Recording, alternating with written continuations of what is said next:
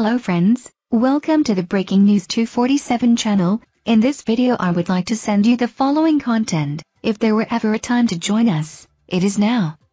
Every contribution, however big or small, powers our journalism and sustains our future.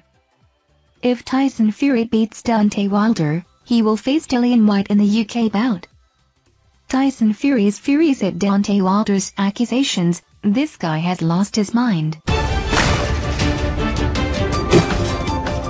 Tyson Fury will fight in front of a UK audience in his next bout if he overcomes Deontay Wilder in next weekend's fight in Las Vegas. The Gypsy King is busy preparing for a trilogy bout with the American, following a court ruling earlier this year where it was decided Wilder could face Fury again. Fury's bout with Wilder was widely seen as the final hurdle before a unification bout with Anthony Joshua, but his defeat to Alexander Usyk has thrown a spanner in the works. AJ will now face the Ukrainian in a rematch, leaving Fury needing a new opponent for his next bout, and it's looking set to be White. The WBC are likely to order that fight to go ahead with White, who was ringside for AJ's defeat to Usyk, next in action on October 30th against Otto Wallin. Fury's US promoter Bob Arum has teased fans about the potential of that clash, hinting at a return to a UK fight for the Manchester fighter. Dillian White is the #1 contender, and that could be a big fight for Tyson, he told. Particularly if we held it in the UK, so that's not out of the question. Dillian White is a capable heavyweight. A fight against Tyson Fury or Wilder, whoever wins on October 9th, would be a very interesting fight. I think Tyson Fury is the much better heavyweight than Anthony Joshua, but it's heavyweight and in the heavyweight division everything is possible. Fury goes toe-to-toe with Wilder next weekend in Las Vegas, with the bout commencing in the early hours of Sunday morning.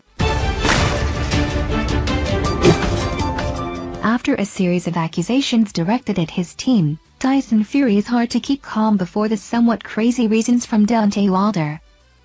In February of this year, Tyson Fury made the boxing world take his hat off when he successfully subdued the American knockout machine, the Bronze Bomber Deontay Wilder. From tactical skill, power to control, Fury turned Wilder like an apprentice for 7 rounds before the referee ended, dedicating the technical knockout, TKO, victory to the Gypsy King.